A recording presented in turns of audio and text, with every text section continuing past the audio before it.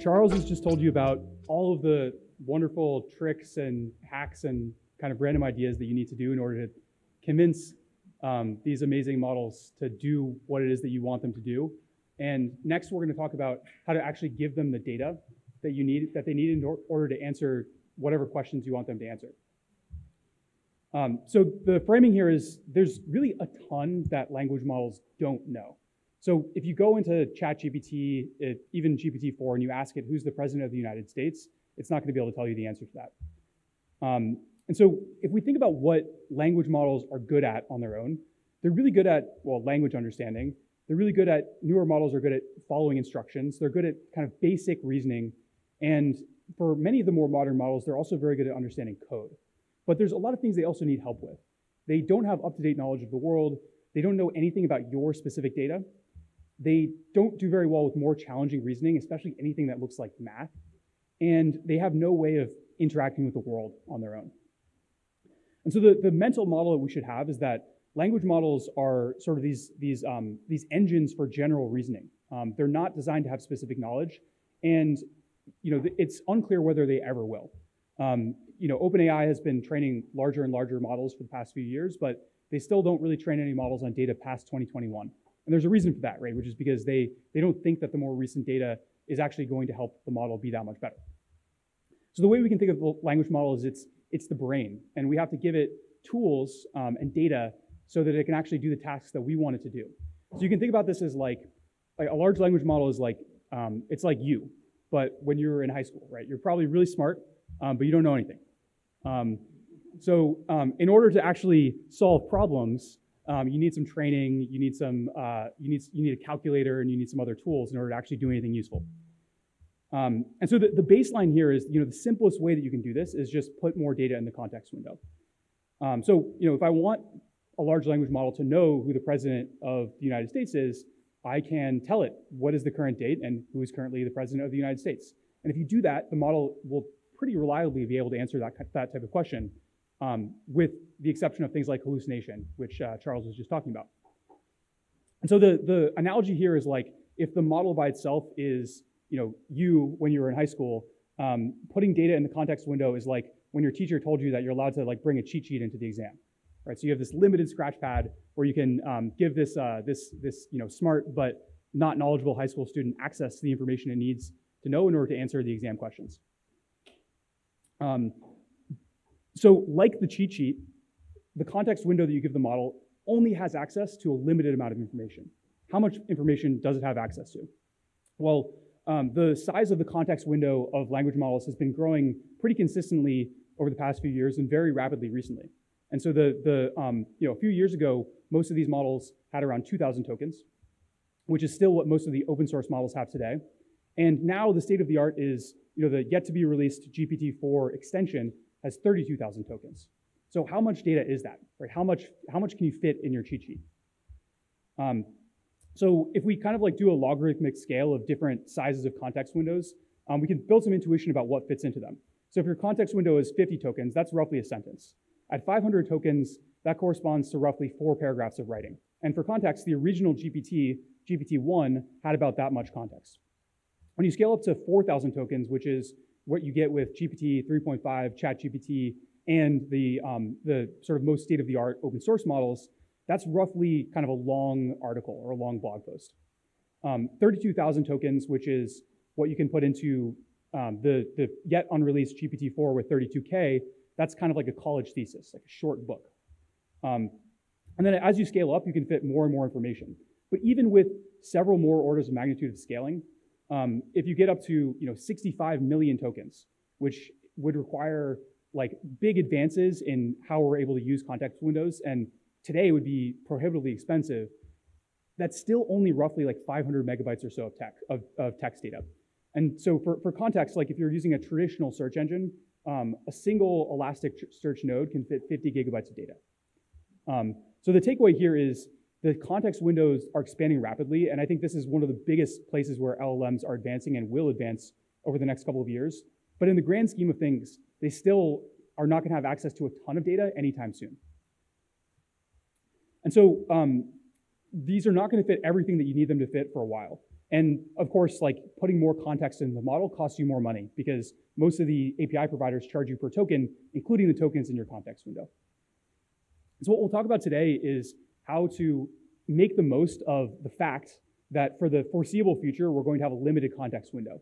And we're going to talk about specifically how to do that, not by training models or fine-tuning them, but by augmenting the language model with data or tools that it can use to answer the questions it needs to answer. So we're going to talk about kind of at a high level 3 different ways that you can do this. The first is retrieval, which basically just means augmenting the language model with an external corpus of data that it can search over to answer its question. This is what we'll spend most of the time on today because this is, I think, like sort of the most mature of these techniques and the one where there's the most depth that you could go into if you want to. Then we'll talk about chains. So chains are a way of, one mental model you can have for chains is that these are a way of augmenting language models with the output of another language model. So how do you take a language model and use it to develop the context for another language model? And then finally, we'll talk about tools, which are ways for language models to interact with external sources of data that you don't have to curate yourself. And so really like the flavor of this lecture is going to be, this is an extremely deep topic. I'm going to try to give you sort of a whirlwind tour of some of the ideas that you might come across as you come across this problem, and some like concrete recommendations about starting point. But there's a ton of depth here, and I would encourage you to go into more detail about any of these things if you're interested to learn more. All right, starting with retrieval augmentation. So we're going to talk about sort of these topics, and starting with, okay, why? Why are we talking about retrieval augmentation? So let's say that we want to give our model access to data that is in our database that corresponds to our specific users. And so the first approach that we talked about before would be to put it into the context. So I can give the model some context on the organizers of full stack deep learning. And if I do that, then the model will answer a question like, who on our team writes the prompts for our models? And it'll answer that correctly based on the title, that, the imaginary title that I gave Charles as our chief prompt engineer. But what happens if we have thousands of users, not just 3 organizers? So one thing that you might want to do is you might just imagine like, hey, why don't we just use some rules to figure out based on the query that the user is asking, which user data should go into our context. So maybe you could put data from the most recent users into your context. Or if there's specific users that are mentioned in the query, you could put information about them in the context. Or maybe the most viewed users, or really any other heuristic that you can dream up. But the challenge with this is what happens if the relationship between the query and the users that need to go into that data set is hard to describe just using code and simple rules. And so the takeaway here is that the process of building the context for your model, you should think about this as a form of information retrieval. So information retrieval is like the sort of, I guess like wonkier way of describing search. Search is a kind of information retrieval, but your mental model for putting the right data in the context for the model, you should think about that as kind of like a search problem. And so we'll expand a little bit on that metaphor. So if putting the data in the context is search, how can we do search? So the first thing that we'll talk about here is the traditional methods for doing information retrieval before all this deep learning craziness started. So a few basic definitions here. First, your user is going to give you a query, which is a formal statement of what information they need. Then we have a bunch of objects that are contained in a collection of content. An object, you can think of that as just a document, but it could also be an image or any other type of object that you want. We're going to measure the relevance of these objects, which is basically how useful this object is for our query. And then we're going to take those relevant objects and we're going to rank them based on some metric for desirability. And so all of information retrieval can sort of be boiled down to this process of taking a collection of objects, using a query to find the ones that are most relevant, ranking them against some criteria, and taking the most relevant ones that can fill the space that you have available to build, in this case, your prompt. In traditional information retrieval, the way that this normally works is you'll search for items via an inverted index.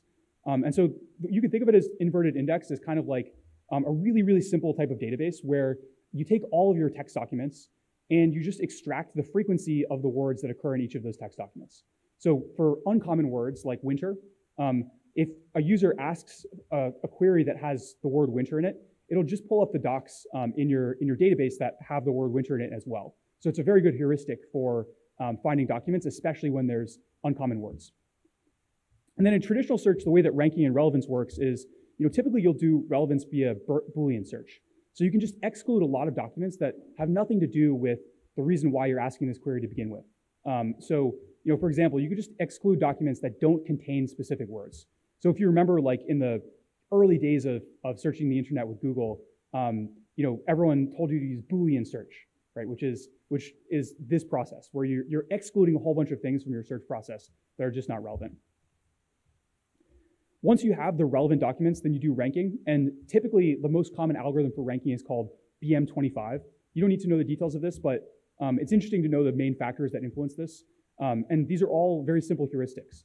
Like, the more frequently your search term appears in the document, the more relevant it is, the higher ranked it should be. The more objects, the more documents that contain your search term, the less important that search term is, because this is just a common word that might be in all of the documents. And then lastly, if a document contains, really short, it contains your word in a really short sentence, then that means that word's probably more important for the document or the sentence as well. And then the last thing I'll say on traditional search is, and this is relevant later because it has analogies to when we talk about vector databases, which I think is how most people in LLMs are talking about search today. Search engines, like if you search on Google or Elasticsearch, that's a lot more than this just simple inverted index data structure that we just described. And so search engines need to not just store the data in a way that you can retrieve it easily, they also need to be able to ingest documents, they need to be able to process them to remove stop words, put everything in lowercase and things like that. They need to handle transactions. So what happens if you add or delete a document? How does the database manage that? They need to be able to scale up and down. They need to be able to scale horizontally. And they need to have the algorithms built in for ranking and relevance. So a search index is kind of like a data structure that allows you to quickly run these simple queries to find documents, and a search engine wraps that with a bunch more functionality. Now, why are we talking about things more complicated than just traditional search, the search that you can do in Elasticsearch as of 5 years ago? Well, there's some pretty fundamental limitations to this type of search. First, it only really models simple statistical correlations between the words in your query and the documents, things like word frequencies. It doesn't capture any semantic information. It doesn't capture the cross correlations between these terms. And so it's really kind of this like dumb heuristic that is very useful, but for ambiguous statements like searching for what is the top hand in bridge, you might get documents that have to do with all of the different uses of the word bridge, rather than the way that we mean bridge here, which is bridge the card game. So that's kind of a whirlwind tour of traditional search. And next thing that we're going to talk about is doing a more sort of AI-centric approach here, which is to do information retrieval via embeddings. One kind of thing to note here is that we've been talking about search as a way to improve AI. So search as a way of building the context so that your model can answer the important question that you have for it. But what we're going to be covering in this section is how AI also helps improve search. So how large language models and models like that can help us themselves retrieve better data from the context. So first we'll talk about what are these things, like what do we talk about when we say embeddings. Then we'll talk about the analogy to these traditional search indexes, these inverted indices. We'll talk about indices for nearest neighbor search. And then we'll talk about the equivalent to moving up beyond the inverted index and building a database on top of it. We'll talk about embedding databases. And then finally, we'll talk about how to go beyond some of the naive algorithms that we'll cover in the first section of this part that we're covering. So first of all, what is an embedding? An embedding is an abstract, dense, compact, usually fixed-sized, and usually learned representation of data. So what does that all mean? Well, in the traditional search world that we were just describing, we are constructing what you can think of as a sparse representation of the document that you want to search over. So when we see a document, we look at each of the words in that document, and if a certain word is contained in that document, we flag it. So this document here can be represented by the fact that it contains the word coffee, it contains the word tea, and it contains the word laptop. An embedding is a dense representation of this document. So it's not just modeling whether these words are present, but it's modeling more complex statistical distributions of all of the words in this document itself. And so what this looks like concretely is an embedding is just a vector that contains some meaning about the text in the document that it corresponds to. What are embeddings not? So there's a lot of misconceptions about embeddings, and I won't talk about all of them. Would recommend checking out this blog post if you want to learn more about this. But embeddings are not always necessarily the last learned layer of a neural network. That's a common misconception. An embedding doesn't necessarily refer to a single input in your data set, although it often does. Embeddings don't have to be from a neural network at all. You can construct embeddings using all kinds of other techniques that have nothing to do with neural nets. And embeddings don't even need to be directly comparable in a vector space. So embedding is like a very general concept, but the way that we use them for the purpose of search and information retrieval in large language models is more specific. Why do we use embeddings? Like, why are embeddings useful for information retrieval? I think that the core reason is because vectors are a very compact way of representing any type of data. So whether you have a massive text document or an image or an audio clip or a video, any of those things can be represented by a vector, and you can construct those vectors in such a way that they're directly comparable with each other. So that's a really powerful idea, right? Because it doesn't matter how big your initial data was. It doesn't matter what format it was, whether it's MP3 or MP4 or something else entirely. When these documents are represented by embeddings, they all take the same form and the same structure. Next thing I want to talk about is what makes a good embedding. So how do you know if you have the right embedding for your data? And I think there's really two things that you can look to here. The first and most important is utility for the downstream task. So at the end of the day, in machine learning, a lot of times the way that we need to evaluate things is empirically. So how do you know if you have a good embedding? A good embedding is one that allows you to solve the problem that you're trying to solve at the end of the day. And it's really important to think about this in the context of your specific task, the task that you are actually working on. Because general purpose embeddings are not as general purpose as large language models. There are decent general purpose embeddings that we'll talk about in a second, but you can often do better than a general embedding on your specific task. So benchmarking embeddings, really critical to use the task that you care about. If you can't do that for whatever reason, a decent sort of second choice is to use the broadest benchmark that you can. And so there is a MTEB leaderboard that you can find on Hugging Face that contains like kind of an up-to-date ranking of the best embedding models on this like very general benchmark that covers many different use cases for embeddings. The other intuition for what makes a good embedding is that in the embedding space, a property that you want these embeddings to have is that similar objects should be close together, and objects that are really different from each other should be far apart. So for example, if you are constructing an embedding of a particular word, then you would want the embeddings for coffee and tea to be close together, because those are similar concepts for us.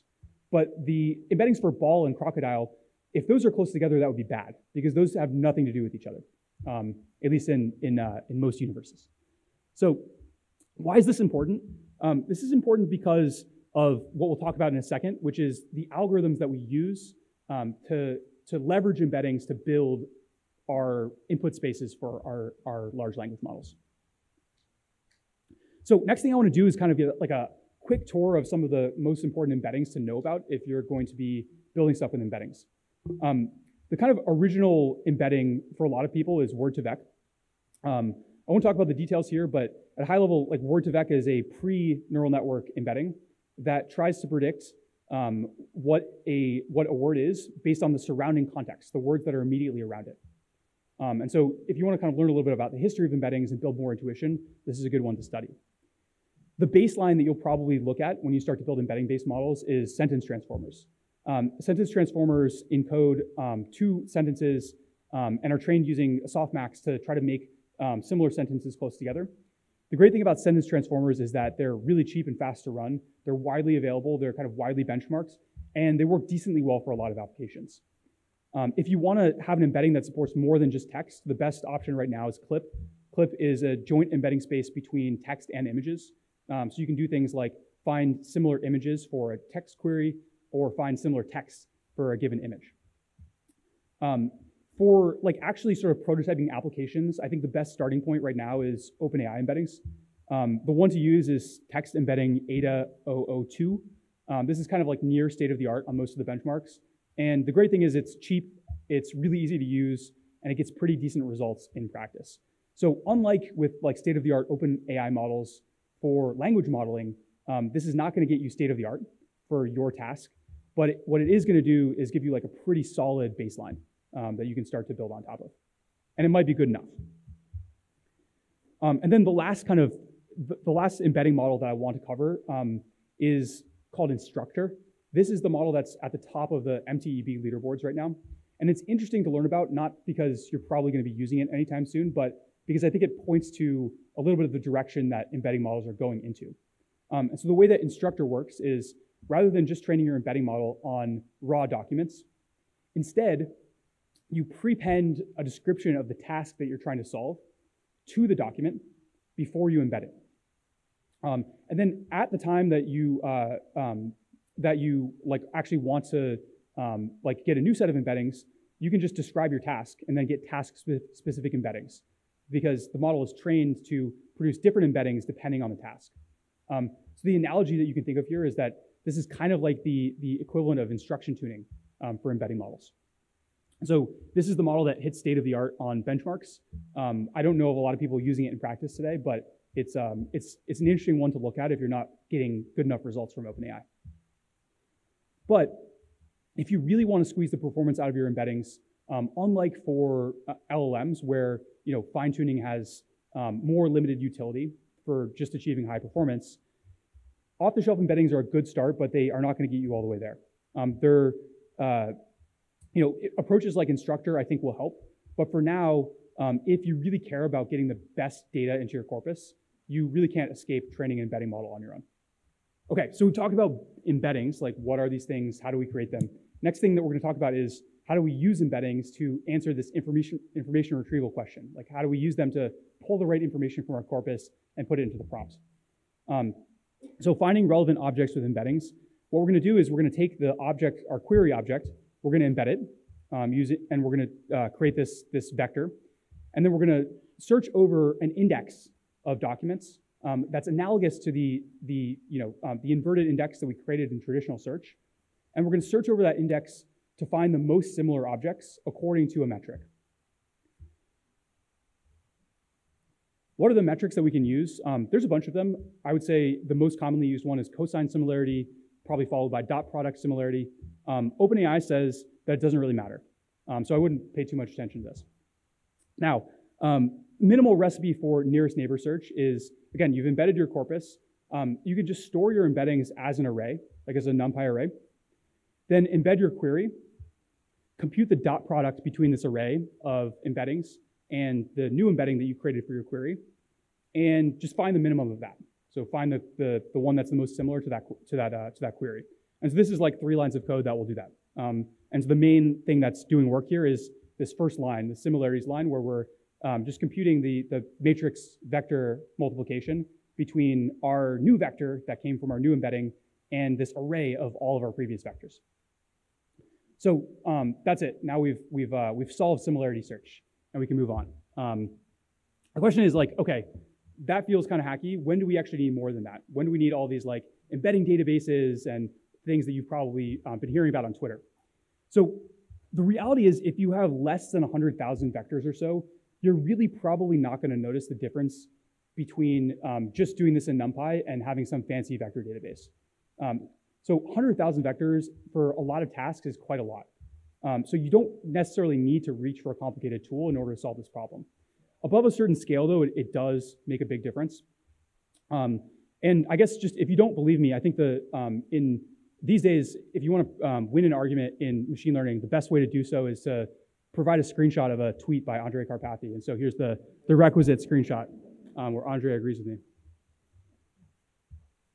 Okay, so sometimes you need more than just doing this in NumPy, and that's where approximate nearest neighbors come in. There's a bunch of algorithms for approximate nearest neighbors. You don't really need to know the differences between them, but at a high level, like the definitions here are an embedding index, like a inverted index, is a data structure. And that data structure lets us do this nearest neighbor search in an approximate way much faster. There's a lot of different index types that are available that make different trade-offs between speed, scalability, and accuracy. Here's some of the kind of common algorithms that you might see. You don't need to know the details of these, although it's really interesting if you do want to learn more. At a high level, the way that they all work is they basically partition the space that you're searching over. So there are different ways of dividing up the space of all of the vectors that you want to search over. So you only search over the vectors that are most likely to be close to your query vector in some way. There's also a bunch of tools that can help you do build these ANN, these approximate nearest neighbor indices. The most common ones that you'll see are probably FACE, coming from Facebook AI, HNSWLib, and NMBSLib, which are very similar libraries for the HNSW library, HNSW algorithm, and Annoy is another one. There's also some really good benchmarks that you can find online if you want to really study the performance trade-offs between these different databases and different indices. But you don't really need to know all of this because, at least not at first. And the reason for that is because if you are just prototyping, it really doesn't matter which one you choose. You're not going to have tens of millions of vectors where you really need to care about these performance trade-offs. You can even just use NumPy if you want to. And when you're productionizing, then the much more important choice is not the underlying index, but it's actually the broader information retrieval system that index is part of. That being said, if you do have to choose an embedding index, then a very reasonable choice is just to use FACE and HNSW. And so that kind of answers the question if you do want to pick something. But I want to focus more on this question, which is, why do I say that it doesn't really matter which index you choose, because you should be choosing not an index, but an information retrieval system. That's because just like inverted indices have a lot of limitations when it comes to traditional search, ANN indices also have a parallel set of limitations when it comes to vector search. And the main issue with them is that they're just a data structure. They don't offer hosting, they don't store data and metadata alongside of the vectors. They don't let you combine this dense retrieval, right, this nearest neighbor lookup, with sparse retrieval filtering. They don't manage the embedding functions themselves. They don't scale up vertically or horizontally. And so when you go beyond prototyping and you're really ready for production, you're probably going to want an information retrieval system that supports more of these limitations. And so the analogy that you can think of is like, how many of you have ever been to a library before? Wow, shockingly small number. You can think of an index as kind of like the card catalog in the library. Oh, how many have ever been to a library with a card catalog? This is a better question. Oh, still some people. Okay, cool. I'm not that old. So the card catalog, for those of you who are on TikTok, the card catalog was a thing that used to be in libraries where you could go and like look up the name of the author of your book and find out where in the library that book was located, right? So the index is kind of like the card catalog. It just tells you, where on your hard drive does the data that matches this query live. But the database is kind of like the whole library, right? So it has the support staff, it has the books themselves, it has all the other functionality that the library has, the late checkout cards and all that stuff. We talked about like how to search over vectors, and then we sort of made the analogy that like just being able to search over vectors, like just having FACE or NumPy is really not going to be that great for production. So the next thing we'll talk about is databases that let you actually do this in a more reliable, production-oriented way. And I think the first and probably most important thing to take away from this is just a question, right? Which is, for what you're doing right now, do you actually need an embedding database? Or is what you need just a database? Okay, so why do I ask that question? Well, approximate nearest neighbors is an algorithm that is supported by data structures. These algorithms and data structures are pretty simple. They're open source. Anyone can implement them. And they're pretty popular. And that means that the database that you use might already have an embedding index built into it. So if you use Postgres, there's a library called pgvector that adds approximate nearest neighbor support, search support to Postgres. Elasticsearch has support for this now. Redis has support for this now. And probably most of the other databases, popular databases that you might be using have support for this or will add it soon. And so this won't work for the most complicated potential queries that you might run or the highest possible scale that you want to reach. But for you, it's probably going to work. So my recommendation is just use your existing database for approximate nearest neighbors. The database you want is probably the one you're already using. Yeah. Okay, if you do really want something more advanced than that, then let's talk about where you might go next. So the dream of how this would work, the dream of how information retrieval for building the context-free model would work is you dump in a bunch of data. That data could be all kinds of different things, documents, images, et cetera. You run a query. So you ask for descriptions of recent concerts in the Bay Area, and then you just get the most relevant results back automatically. So unfortunately, there's a lot of complexity that goes behind actually being able to build a system like this.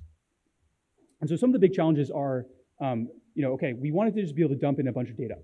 But in order to do that, we need to kind of be able to handle sort of traditional database concerns like scale and reliability. And we also need to handle the managing of the embedding function itself. So what embeddings do we use? How do we version them? And how do we split up documents to fit into the embedding? When it's time to run a query, the main question is how do we specify that query? And when it's time to get the most relevant data back, there's all kinds of different search algorithms that might make the most sense depending on all the choices that you made before. So there's a lot of complexity here. Database stuff, scale, reliability. There's many books and courses, a whole academic career that you can build just on studying these questions in the context of databases. For managing the embedding, there's the question of which embedding should we use? What happens if we want to change the embedding function, which becomes very relevant if you're training your own embeddings? How do you take documents and split them up so they're small enough to fit in the context window of the model of the embedding model itself? And so the way that document splitting works is typically you'll pick some separator for your text. You'll split your text by that separator up to the maximum size that you can fit in the context window for the embedding model itself. And usually that's the way that people do it. There's more advanced things that you can try here. So for example, you can, one issue with just splitting things up naively is you might split a document up in the middle of a thought that the author of that document had. And so how do you avoid that so that these chunks of documents are actually meaningful chunks? Well, there's some techniques using more traditional statistical methods to try to make the chunks themselves semantically consistent. That's a thing to look into if you're having that issue. For the query language, just asking for the most similar documents, that's easy. So you just take the document that you want the most similar documents to, and you ask, hey, which embeddings are closest to this? But if you want to filter on other metadata, like I only want recent data or I want to upweight recent data, or if you don't actually have a document that you want to compare to, you just have a search string or a request for a summary or something like that, then building deciding how users can specify these queries becomes harder. And then lastly, when you're actually searching over this data, oftentimes the data has hierarchical structure. So the simplest and most common example of that is, let's say that you're dealing with very large documents, and you can't fit the entire document into the context window of the embedding model. So you have chunked those documents up into shorter chunks that can each be embedded. Now the database that you've built has structure to it because the individual chunks all have this consistent property that they belong to a single document. And so the problem is when you're searching over chunks rather than searching over documents, you might get behavior that may or may not be desirable, like your top 3 or 4 results might all be from the same document. Is that a good thing or is that a bad thing? Well, it really depends on the task that you're trying to solve. And so these properties of structure of the data that you're storing and searching over really matter if you're trying to maximize the quality of the information that you find to put in the model's context. And so, I think the thing to take away from this is that there's sort of infinite complexity of how much you can go in and explore this question of getting the best and most relevant data from my corpus to put into the context. And so probably you don't want to actually just build all this stuff yourself. If you're looking for really advanced features for searching over documents, you probably want to actually go and look for one of these embedding databases. And so here are, I think, like kind of the most common ones. And for each of these, kind of laid out some of the more prominent users, or at least the ones that have been announced publicly. And then the way I would think about distinguishing between these is based on a few different features. So first is these database-like features, which is, how well do they scale? How well do they handle insertions and deletions and questions like that? And so most of the databases, most of the vector databases on the market today, except Chroma, which is just very early, all have these database features because they are, after all, databases. The second kind of feature that distinguishes these is whether they support embedding management. So if you, again, if we're thinking about our NumPy approach, we needed to actually call the embedding function ourselves to produce the embedding that's going to be saved in the array.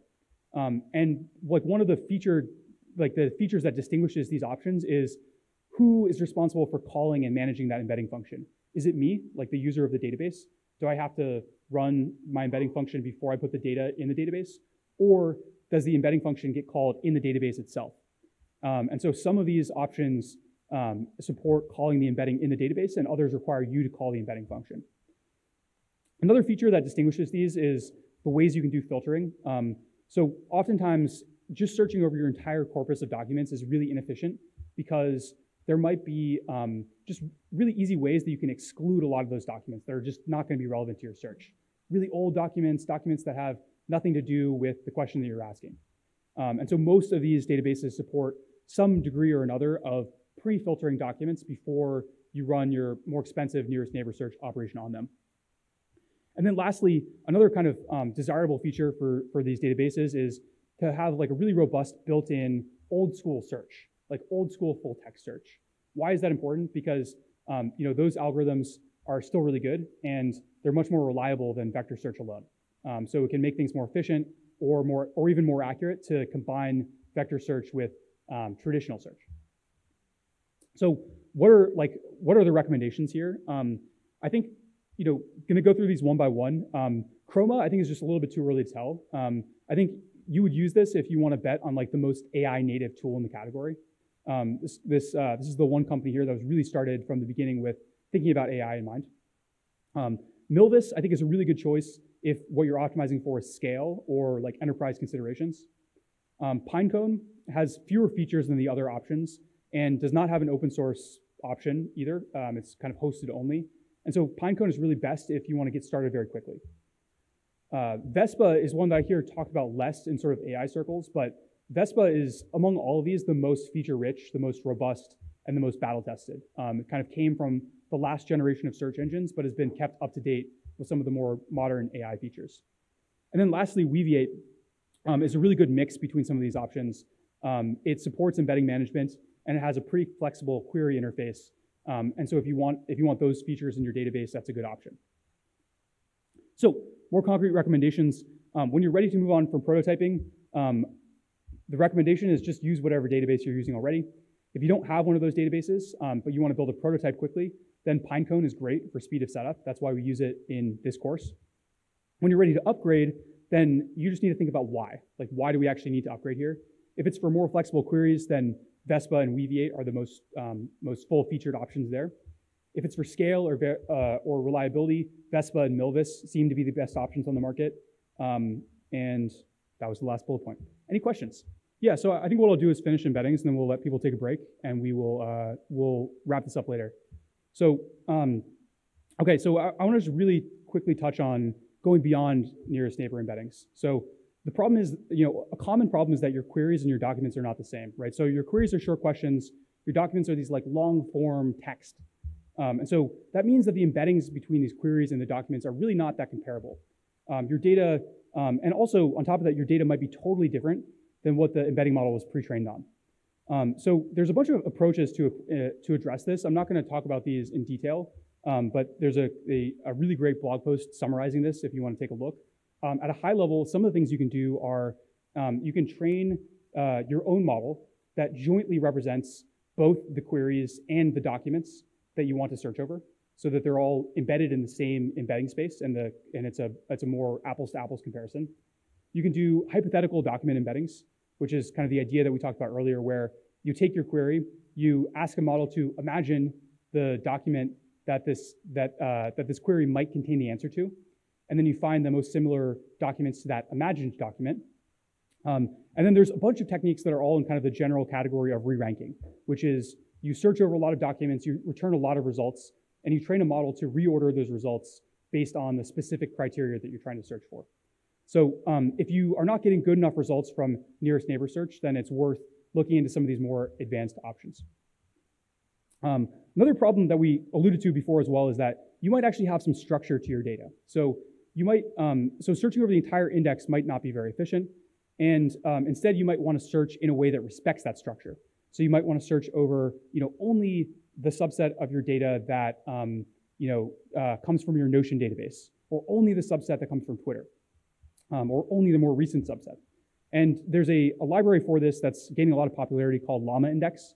What Llama Index does is it combines the process of retrieving documents, so like loading data from Notion or Twitter or whatever, with the process of building these embeddings that are designed to be searched in this more hierarchical way. Cool. And so I guess last thing to talk about on retrieval augmentation is some case studies. First one that I want to talk about is Copilot. So Copilot, I think probably all of you here have used Copilot or heard of Copilot. How does Copilot work? Really, there's I think two secrets to Copilot. The first and less interesting for this purpose is speed. So one of the reasons Copilot is so magical is because it just returns things very quickly. So we don't care as much if it gets the right answer because we don't have to wait for it. But the other secret to Copilot is how they put the relevant context into the model so the model can predict what type of code you're trying to write. And we can split this into kind of the general process of information retrieval.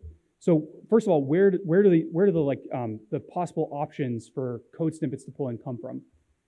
Copilot just looks at the most recently accessed 20 documents that are in the same programming language that you're currently working with. That gives you a corpus of things that you can use to find the snippet that you want to actually generate. On top of that, there's a lot of post-processing that happens. Some of the things that are going on there are, it looks at what is happening right before or after your cursor. It looks at each of the candidate docs, and it tries to find the most relevant snippet from each of those candidate docs to reduce the amount of information that it needs to search over. And then finally, there's a ranking process where all of these things, so the code right before or after your cursor, the most relevant snippets from the most recently accessed docs, and a few other heuristically accessed sources of data are sorted in an order given by heuristics. And then the top few in that sort order are put into the prompt for the model, and that's how they generate the code that you get as the output of Copilot. And so one takeaway here is that Copilot is an extremely powerful tool that uses very, very simple methods for retrieval. And I think that's an important lesson because I think oftentimes folks want to reach for vector nearest neighbor search, but actually just starting with heuristics and using those heuristics to pull the most relevant information might be a better starting point and might actually work a lot better. The other reason, by the way, that they do this is because since they're so latency constrained, they are avoiding having expensive operations in the loop wherever they can. And then the other pattern I want to cover is a pattern that's becoming really common, which is question answering using retrieval augmentation. So the way this works is, let's say that I have a bunch of data that's specific to my company. That data might be, let's say, all of the data in our Google Docs or in our Notion or in our company Slack. And then as a user, I want to ask a question and have the model answer based on the information that's contained in that corpus. So we'll take this question, like when was our company founded? We will compute an embedding. Then we will look in an index to find the most similar documents. So these are the most similar snippets of all of our Notion or Notion documents, or they're the most similar Slack messages to the question that was asked. And then the information from those documents, those top 3 or 4 or 5 documents, are then dumped into the prompt. And the prompt looks at both the original question that was asked, as well as the documents that come from this really simple search, and it uses those to answer the question. And in a perfect world, it's able to find the answer to the question really well from that. So just like as a teaser of some of the stuff that we'll talk about later, one of the big limitations here is that you're really trusting this search process. So if you have millions of documents or millions of Slack messages, but you only have room in your context for a few, then you're relying on the search process to always turn up the documents that actually contain the answer to the question. And so one way to potentially get around this limitation is to just add more models into the loop. So what you could do is, even if you only have room for like 3 documents in your query, in your context rather, what you could do is you could just basically iterate over documents. So you only have room for 3, but you pull 10 or 20. And then you call an LLM on each subset of 3, like each sort of chunk of 3 documents, and you ask the LLM to answer the question. And then you feed to the next LLM not only the 3 documents that it's responsible for parsing, but also the answer that the last LLM output. And so by doing that, you have like made the process much slower and much more expensive, because you're now calling OpenAI a bunch of times, but you've gotten around this limitation of only being able to fit a few things into the context window of the model. And so we will talk more about that when we talk about chains, which are sort of a way of generalizing this idea of, hey, maybe actually models are a great way to build the context for other models. Diving in yesterday, for where we left off yesterday in giving LLMs access to external information, so augmented language models. So today, what we're going to talk about is other ways, other than retrieval, to add information to the context for your model. So last time we kind of ended by talking about this common pattern that you'll see in these retrieval-based models, which is this question answering pattern. So you start with a query that one of your users asks, like, when was our company founded? You embed that, and then you compare that embedding to the embeddings that you've stored in an index or a vector database to find similar documents. You take as many similar documents as you can find, you shove them into the context for your language model, and you prompt the language model to use the context and the question to try to answer that question based on the information that you retrieved from your vector database. So this is a really common pattern. This is, it seems like kind of the to-do list app of language model applications. It's the thing that everyone seems to get started with when they're building an app for the first time, for good reason, right? It's a really powerful pattern, really simple to set up. But there's kind of a key limitation here, which is that you're really relying on your retrieval system. So if, let's say that you only have enough room in your context to fit 3 documents, then if the right information is in your corpus, but it doesn't pop up in those 3 documents, you are out of luck, right? Your model is not going to know how to answer the question. And so how do we deal with this? Well, one way that we can deal with this is we can, just really, really focus on improving the quality of our information retrieval system. So we can add more and more advanced search features to make sure that the 3 documents that are returned are always the 3 documents that have the answer to the question. But another approach that you can take here is to add additional processing into the loop. And so we talked about, one way that you could get around this limitation. And the way you could get around this limitation is, let's say that you ask your information retrieval system, not just for 3 documents, but for 10 documents. You can't fit all of those 10 documents into your context because you only have room for 3. So what do? You take those 10 documents and you apply further post-processing to those documents via another call to an LLM. So what you might do is you might construct a prompt that asks the LLM, hey, is the answer to the question that the user asked in this document? One simple approach. There's many others that you could take. And given using that approach, what you can do is you can find among those 10 documents that were returned by this nearest neighbor search algorithm, which you can think of as this really fast but kind of dumb algorithm for looking for similar documents. You then have applied this really slow but really smart system on top of it, which is a GPT 3.5, GPT-4, a large language model that is answering the question of hey, among these 10 documents, which ones should I put into my context? That's kind of like a brute force approach to helping make sure that you have the right context that you put into your model. The trade-off that you're making here obviously is you're making more calls to your language model, which is going to make this process slower and more expensive, but can also really increase the quality. And so observation here is that this approach of, say, returning 10 documents from your corpus and then applying post-processing to them via another LLM before sending them to your final prompt, this is an instance of a broader pattern called chains. So I think of chains as a way of asking another language model to help you define the context for the language model that produces the output that you're trying to produce for your task. And so the way to think about this is, sometimes the best context for your LLM is not easy to find directly in your corpus. And so, again, if you think of the context that you're providing to the model as like the cheat sheet that you give to, the teenager who's taking the math exam, then, sometimes it helps to have like another really smart teenager help you build the cheat sheet from all the information that you have. And so you can think of chains as, chains are basically ways of sequencing language model calls where you take the output of one call and you pass it as an input to another call. And one mental model you can have for this is if the final call in your chain, you can think of that as like the language model that is intended to solve the task that you're trying to solve. And then the previous calls to the language model are ways of using a language model to help develop the right context so that that final step in the chain has all the information that it needs to answer the question. So there's a wide range of different patterns for building chains that go beyond the one that we just talked about. So, one example is the question answering pattern. So even if you don't apply another language model in the loop, you can still think of this as an example of a chain. The first step in the chain is you take the question and you compute an embedding. The second step in the chain is use that embedding to look up similar documents. And the third step in the chain is your question answering prompt.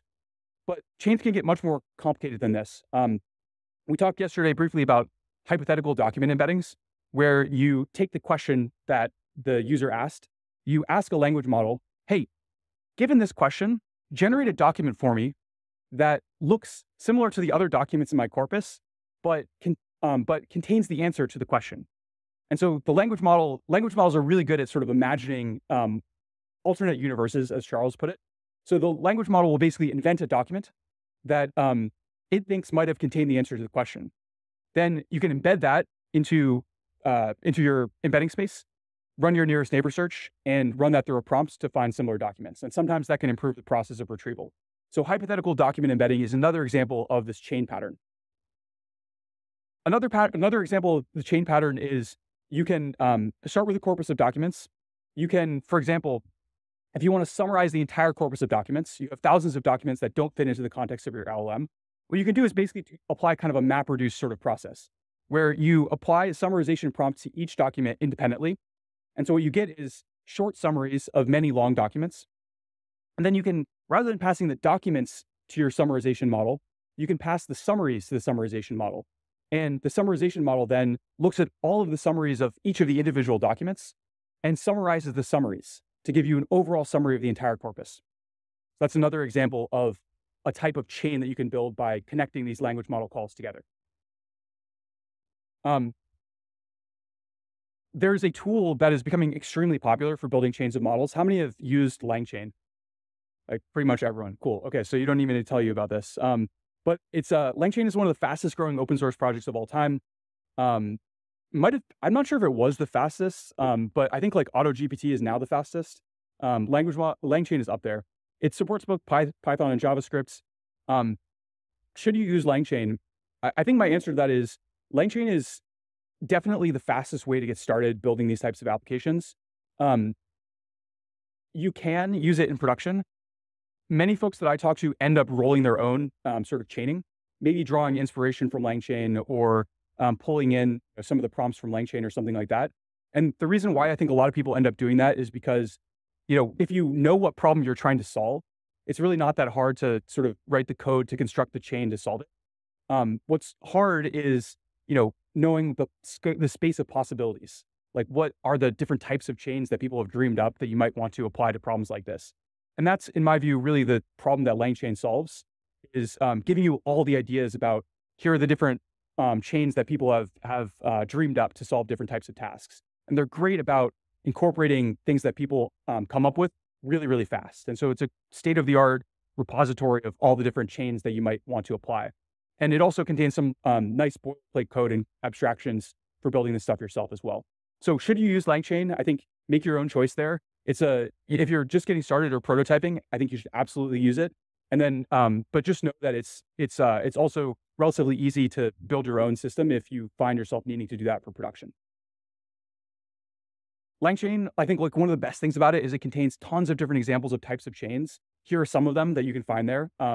But I would also encourage you to just like poke around the repo. It's great for generating ideas of the types of things that you can do with this chaining pattern. we've been talking a lot about information retrieval, search as a way of sort of building context for your model to answer questions. And, one thing that I thought when I first heard about this is, wait a second, like, why are we building our own search engine here? This seems kind of silly. Like, can't we just use Google? So it turns out you can. Here's a chain that you can, like, I would call like the I'm feeling lucky chain. So let's say that you your user has a question. Then what you can do is you can search Google for the answer to that question. You can get the top result. You can pass that result to a summarization prompt, and then you can return the summary to the user. So this is a pattern that like might make for an interesting like sort of demo application. But the insight here is another way to give LLMs access to the outside world, in addition to building an information retrieval system yourself, is just to let them use tools, give them access to APIs, that give them information about the outside world. And so one question you might ask is like, how far can we take this? What are the different ways that we can use this pattern? So I think the paper that sort of is the like most common citation here is Toolformer. And so in Toolformer, they constructed a method where they give an LLM access to certain tools. And so these tools included things like a calculator, question answering system, and a translation system, etc. And they trained the model in such a way that it was able to use those tools as it generated the response.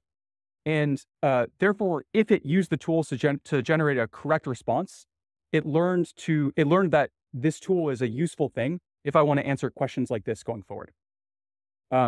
This paper, like sort of, I would say maybe formalized an idea that people had been talking about on Twitter for a long time before that. It's kind of common phenomenon in the language model world these days. And so it's the results of this paper are kind of limited. Like it's only a few tools. It's a self-generated data set. The results are not really that special, but it's sort of the formalization of this idea that I think has been in the air in the LLM world for a while. You can use tools in LangChain. There's basically two ways to use them. The first is you can use them like any other element in the chain. So you can use them in a deterministic way where you say, hey, let me take the output of this LLM, pass this to a tool, pass that output to another LLM, et cetera. Or you can use them in a way that looks more like OpenAI plugins, which I'll talk about in a second. So some of the examples of tools that you can give your model access to in LangChain, archive, search, you can give them access to a Python interpreter, which can be really powerful if you want to do things that LLMs are traditionally not very good at, like math, things like that. And there's all kinds of other things here. It's like very easy to add a tool to the LLM because it's essentially just making an API call. So one example tool chain in LangChain is like for querying SQL. So I think a common pattern that people want to do with LLMs is they want to ask a question in natural language and get a response from their SQL database. So the way that you can set this up with a chain that involves tools is you can take the user's question. You can put the question alongside some metadata about the database that you want the model to be able to access into a prompt. The purpose of that prompt is to map the question and the database metadata to a SQL query. Then you can actually execute that SQL query on the live database, get the response from the database, and pass that response alongside the original question to another language model.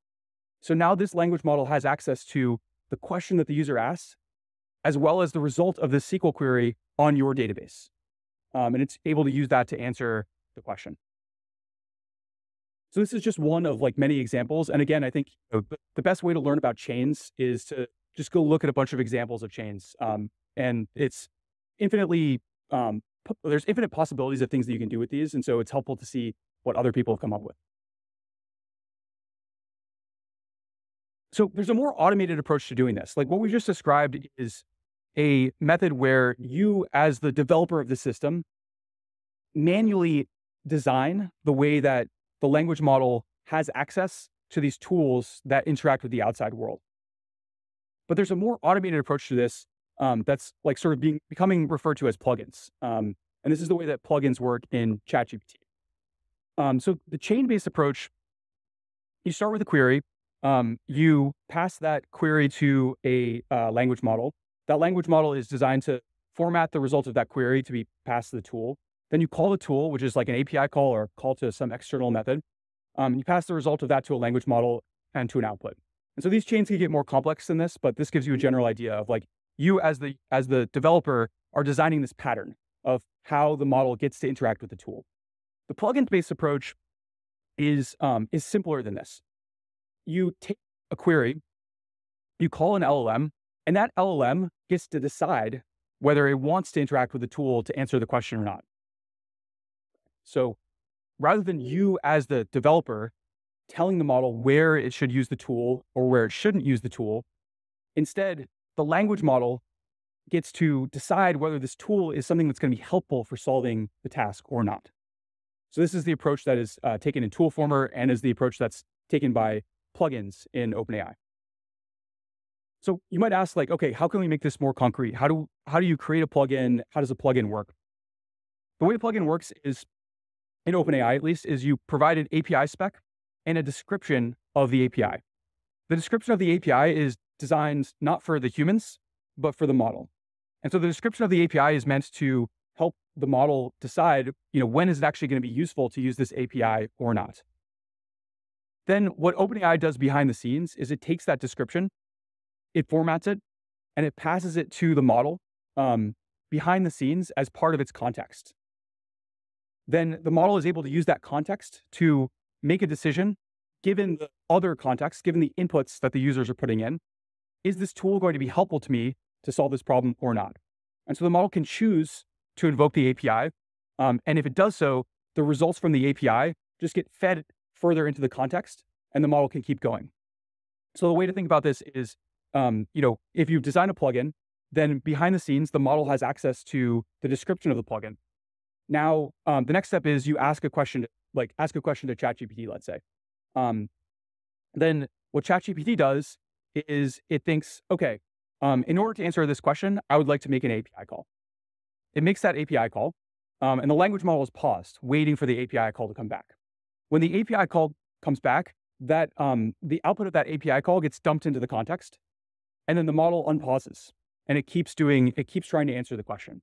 So it now has access to not just to the question, but also to the output of the API call that it decided to make because it thought it would be helpful for answering that question. And then it's able to sort of keep going with its generation to finish answering the question. Okay, so that was sort of a quick overview of some of the different ways that you can use tools as another way of augmenting the language model with external data.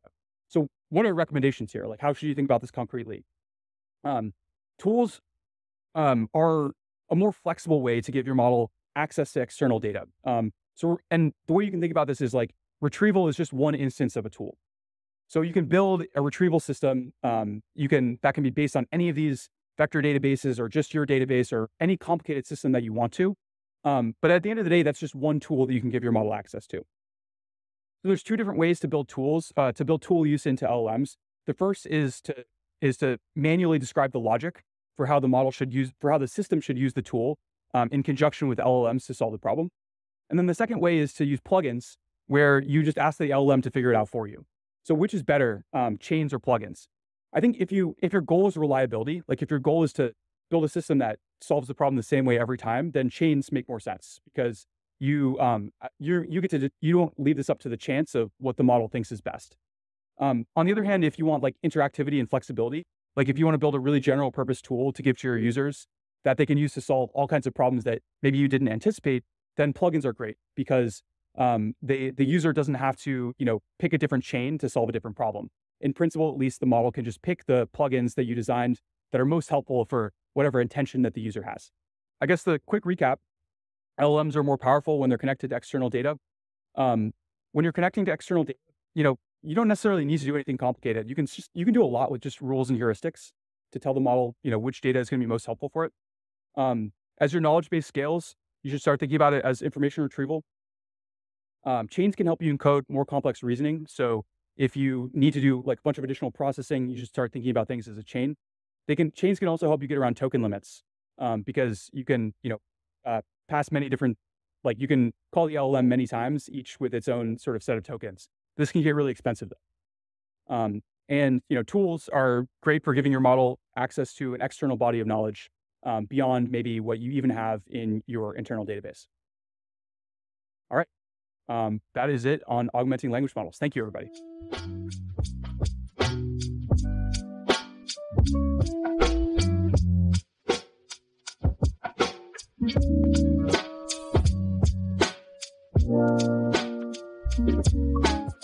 Thank you.